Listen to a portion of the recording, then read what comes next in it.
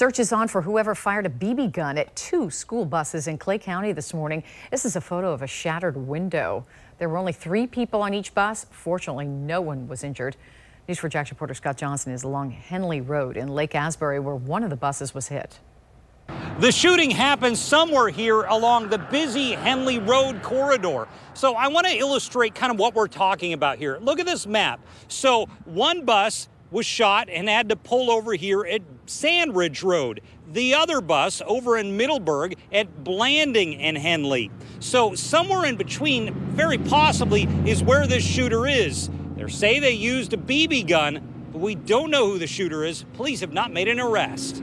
A scary sight, a school bus window shattered. This bus pulled over in the Asbury Common Shopping Plaza. Fortunately, the 2 adults and 1 child inside were not hurt. Parents were not happy to wake up and learn someone is shooting at school buses. Not okay. Not okay, especially when we're trying to make it a good community, you know. It's not cool to be shooting at buses. No one knows at this point who is firing the BB gun at buses or where the shots exactly came from.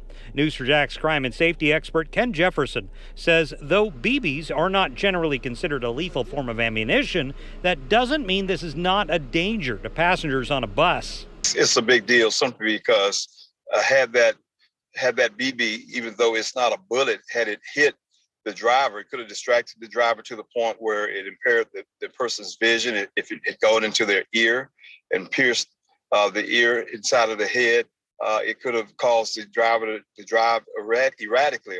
The buses were hit extremely early this morning when they were preparing to pick up more children. I talked to numerous residents who say the shooter needs to be found. No one knows the age of the shooter, but some did question if it's a young person. Apparently the kid's not very smart either. And if it was my kid, he'd be getting the belt when he got home. So investigators still trying to figure out who's shooting these buses. Is it here along Henley Road? Is it someone who lives here? Maybe somewhere else? If you know anything, contact the Clay County Sheriff's Office. In Lake Asbury, Scott Johnson, Channel 4, the local station.